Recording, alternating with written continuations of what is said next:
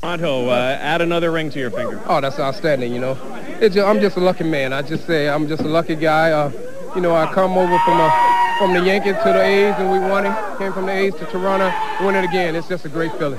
Faced some criticism early in the series. You came back in a couple of games. In particular, got some base hits and contributed. You got on base tonight in that final inning.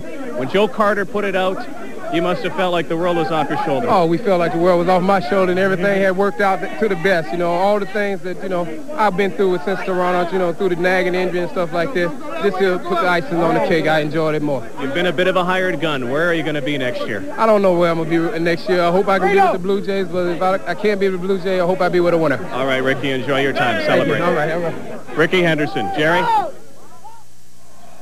Back we go, live outside now where this party is just getting warmed up. Let's hope it's a civilized one. It was last year. We have no reason to suspect it shouldn't be a civilized one again this year. And we will be back with more from Skydome in downtown Toronto when we return in just a moment. Ball into right center. Well hit. Eyes it right. On the run. Looking.